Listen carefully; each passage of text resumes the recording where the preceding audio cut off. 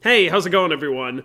So I've been making a lot of lecture videos this past year because, like many other instructors across the nation, we've had to utilize the online space as a way to share information and to teach our students. So I've been making a lot of videos about physiology. I've been teaching for the past year, mainly physiology courses, the sort of intro overview to physiology for health and human performance, and then also cardiopulmonary physiology.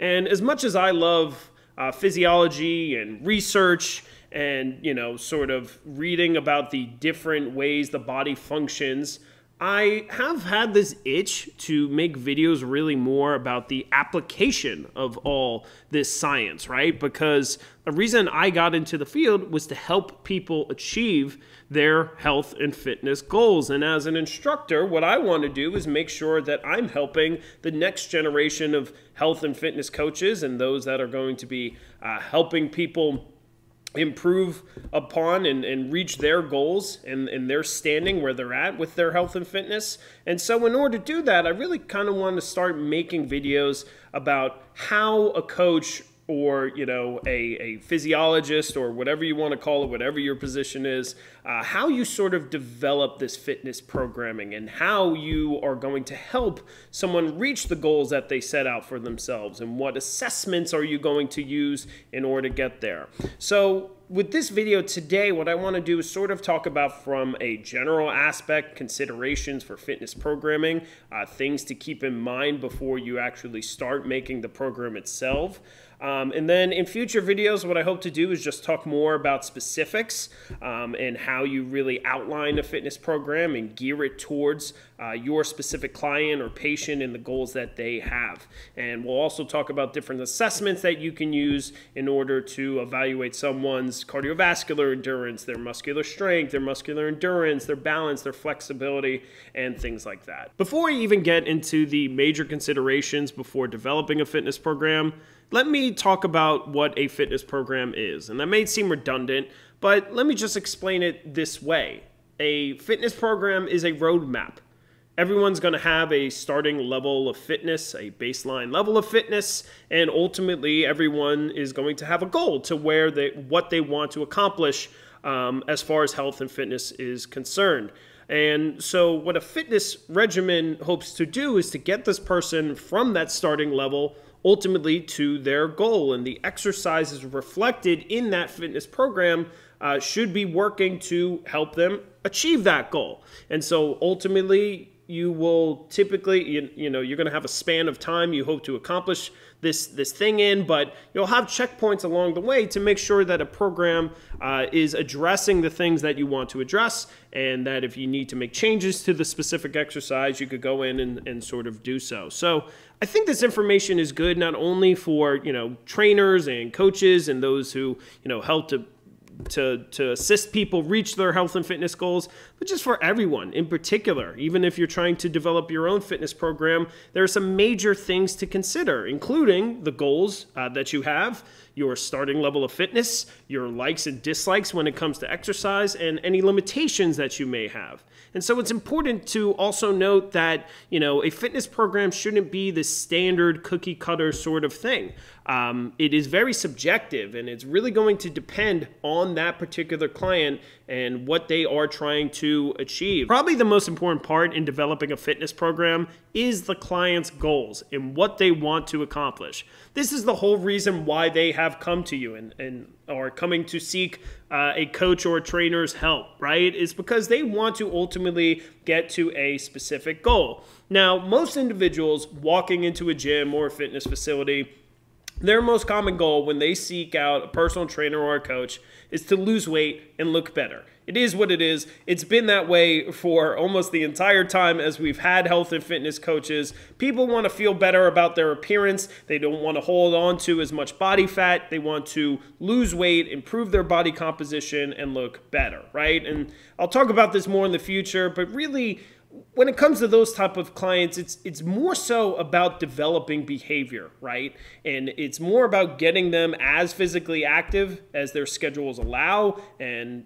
getting them on a consistent exercise regimen. But that regimen has to be geared and tailored towards them in order to ensure that they're going to keep up with that behavior and ultimately stick to this fitness program, and ultimately then they can achieve their goals. However, there are going to be specific things that you could gear a workout regimen towards, whether that be muscular strength, muscular endurance, power, cardiovascular fitness, balance, or just improving some qualities of life, like health markers, like lowering blood pressure or lowering blood glucose. So depending on those goals that either your client develops or you develop, that program should really be geared towards those things. And particularly when it comes to athletes, you really have to evaluate these different aspects of fitness, and you have to evaluate the sport they're in or the position that they play, because the particular exercises that they're doing at a point in time should reflect those goals of that sport and of their position, right? An NFL lineman's training regimen is going to look a lot different than a women's collegiate tennis player, or let's say a 55-year-old mother who is training for a half marathon, right? So there's these different considerations that you have to go into as a client, as a coach, and really think about when you are generating that fitness program for someone. And it's important to note that, as you pick that goal, how are you going to assess that progress, right? And that may be different depending on the client. So even if the person is trying to improve upon their strength, well, is it a sort of traditional maximal strength like you would assess in the bench press, or a squat or a deadlift or something like that? Or is it more of a functional strength? Is it more of a sport-specific strength? And so you have to find proper assessments in order to see how the client is progressing. And we'll talk a little bit more about that in future videos, about the different assessments you could use in order to track things like strength and cardiovascular fitness and flexibility and different things like that. The next important thing you have to consider is the client's starting fitness. Let's say I had two clients and both of their goal was to perform better in a 5K. Well, that may leave you to assume that the training would be the same for those two. But how about if the client, letter A, let's say, client A, has no experience whatsoever in running, right? Hasn't ran, let's say, in 20 years, while client B is recreationally active, has some running experience, will do a run every once or twice a week, right? So there is a natural difference there that I have to consider when developing their program. And so you always have to look at a client's starting health and fitness. You have to consider their age, their current physical activity levels, their body composition, whether or not they have any diseases or signs or symptoms. And you have to consider, as a health and fitness coach, your liability and whether or not they need physician's clearance before starting a fitness program. And then some of the other things we talked about: cardiovascular fitness, strength, endurance, mobility or flexibility. So, you have to pick assessments to start before you even develop the fitness program, to say, okay, this is where we are beginning. And in order to get the client to this specific goal, in order to progress them, well, I have to know what their baseline level is and what is a realistic expectation as far as 3 months in, 6 months in, a year in.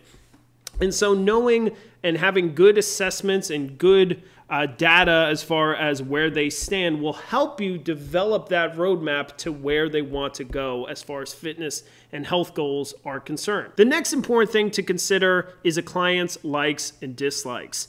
Like I alluded to earlier, success in a fitness program really boils down to consistency and behavior. You need that client to come in, complete their workouts in order for them to stay on track. And if they're performing exercises or doing workouts that they don't like, typically what happens is that they stop showing up and then they fail because they basically stop their fitness regimen.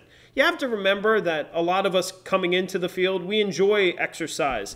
We enjoy trying new, different workouts and different things, but not everyone shares that same enthusiasm. So a way to help as a coach or as a trainer is to give clients and patients sort of this variety and then narrow it down to what they like and dislike. That doesn't mean that, if you have a client that comes in and says, oh, I don't like running, that doesn't mean that you skip out on cardiovascular training, right? You could develop different things. in order to supplement for that. So if they don't like running, you could try a stationary bike, or you could try a rowing machine or swimming or different things like that. If they don't like a particular exercise, you could come up with things to replace it, some alternatives, right? So when you're developing this fitness program, you may want to start during your initial consultation just by flat out asking the client what they like and what they don't like. So you can, either include those things in your program or avoid those things in your program. And then as you're going through the workouts with the client and as they're completing their own workouts, you could sort of tailor what they have, and you could really pick the things that they are going to gravitate towards. So they are likely going to have more success in achieving their goals and completing their workouts. Now, it's important to note that even though you want the client to, of course, like what they're doing as far as workouts are concerned, that in order for someone to progress in health and fitness, they need to be pushed. And we call that progressive overload in exercise science, right? So you have to bump up the intensity or duration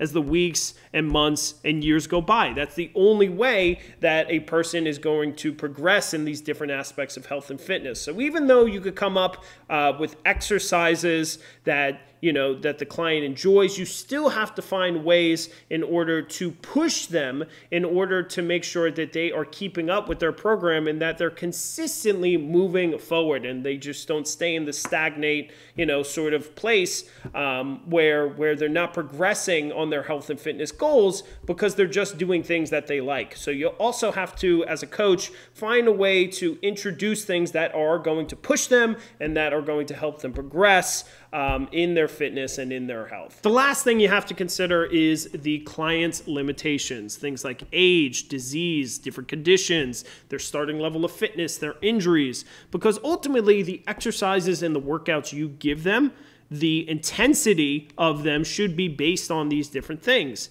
I think we know as we age, our health starts to decline, we lose strength, we gain more body fat, our metabolism slows down. And so you have to keep these things in mind when developing an exercise regimen.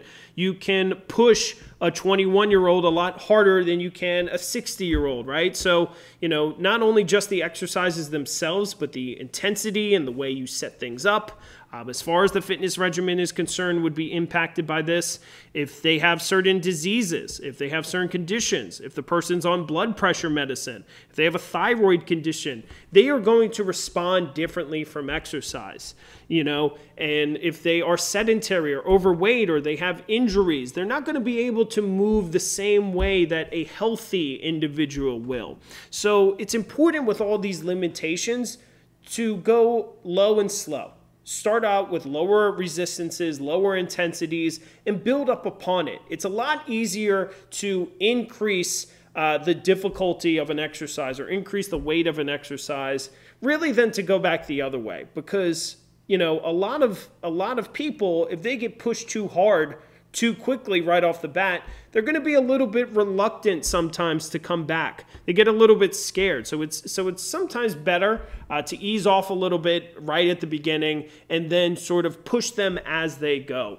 And so, when you're developing your exercise regimen, things like that, you have to keep these things in mind. A lot of our population is obese. They are sedentary. So if someone is just coming into the gym for the first time, you're not going to throw them on 30-inch box jumps and wind sprints. That's just not a good, consistent, effective way to have your client starting out. You want them to again, keep up with this behavior, to keep up with this regimen, to keep up, with their physical activity. And a lot of coaches just like to push people and be hard asses and, have them vomiting and dying on the floor after their workout. And I'm not saying there isn't a time and place for that. Of course there is. But most people are, again, they don't share that enthusiasm for exercise that maybe an athlete will. Or they're maybe a little bit scared to even be within a fitness facility or gym by itself. So the easier you can make it as a coach, as a trainer, in developing a fitness program that isn't threatening, but at the same time does help them progress. and little by little does push them, that is a more effective way and a better way of helping someone safely and effectively get to their goal. So today was more of a general overview of things that coaches and trainers should really consider when developing a fitness program. But in future videos, I really want to get into more of the specifics of each of these aspects, the type of exercises and workouts and rep and set schemes and rest schemes that you should be doing if someone wants to improve as a power lifter, or if someone wants to improve a running race performance or a triathlete, or if someone just wants to improve, as an older adult, they want to get off their blood pressure medication. All the things that you should be thinking about when it comes to specific exercises, specific workouts, specific rest periods, things like that. So, we'll talk more in the future about assessments, different things that we could use in order to help check that our clients are progressing, and we'll talk more about different strategies when it comes to developing an actual fitness program. Thank you guys so much, and I will see you next video.